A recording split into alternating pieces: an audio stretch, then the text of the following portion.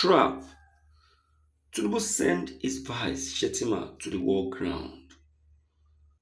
Might lead to death despite natural disaster. Worry exclaimed. Now, wow, despite the national calamity and the natural disaster that is going on in Maiduguri,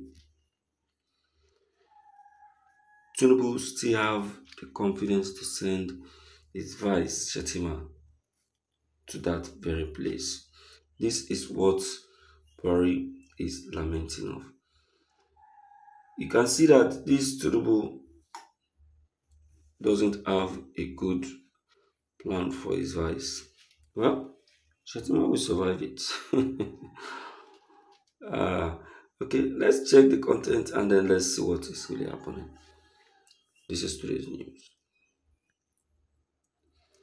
The former Nigerian President Muhammad Buhari has expressed a deep concern over the severe flooding, expressed deep concern over the pain that has hit Maiduguri, the capital of Borno State, calling it a national calamity.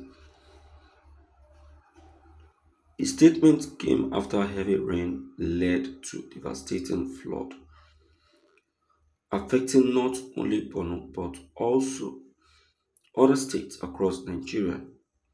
Note that President Bola Tinubu has sent the Vice President Kashim Shettima to Maiduguri to address this devastating calamity. However, Buhari shared his sympathies with the government and people of Borno in a message through his media aide Gaba show. He acknowledged the widespread damage caused by the flood, which has resulted in the destruction of homes, farmland, and tragically the loss of lives. I have been informed about the widespread devastations of homes, farmlands, and the loss of life in Borno and several other states of the Federation. Boris said he further expressed hope that the relief measures being provided by the government at various levels will bring much needed assistance to the affected communities.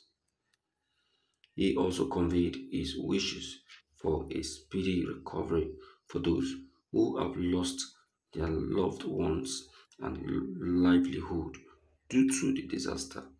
My thoughts and prayers are with all those affected by this natural disaster, he added.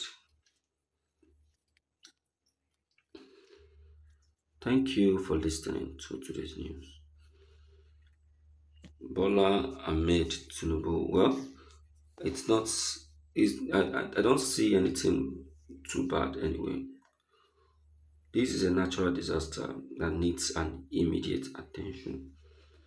So sending his vice Shettima there is to um, go there and make a proper checking, and provide a solution to the very problem.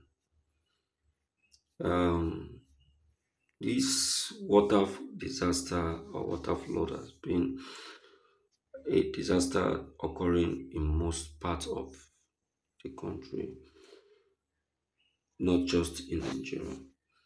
So it is something that um, I always say that the community should not be waiting for the government to intervene because the government only think about themselves.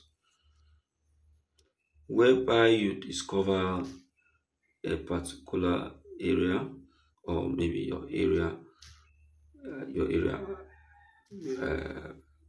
you discover that that very area where you reside can cause this kind of disaster.